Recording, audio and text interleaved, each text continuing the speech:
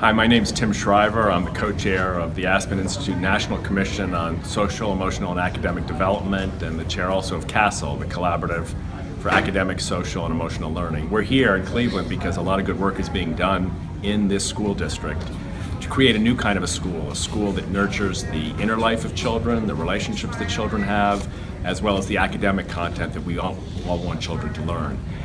This is in some ways new, but in some ways it's just the same old basics we've always believed in. That children need structure and values, that children need rigor and demanding academic instruction, that children need support and love, that children need a whole community in some ways to raise them to become productive adults.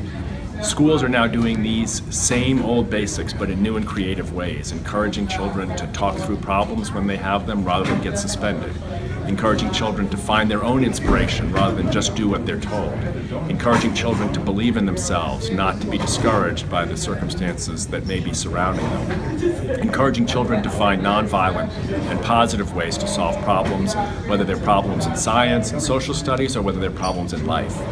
We see a really very bright future where schools move from really just thinking that they're all about information transfer to schools that think about inspiration transfer.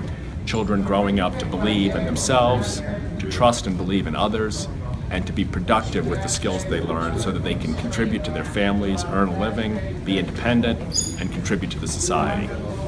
There's new things being done in Cleveland, and we're very excited to learn about them. Humanware is the label that's being used here, and we're seeing important declines in violence, in suspensions, in out of classroom time for kids, and important improvements in academic achievement. It's a long struggle. We're here because we're committed to every kid succeeding in it.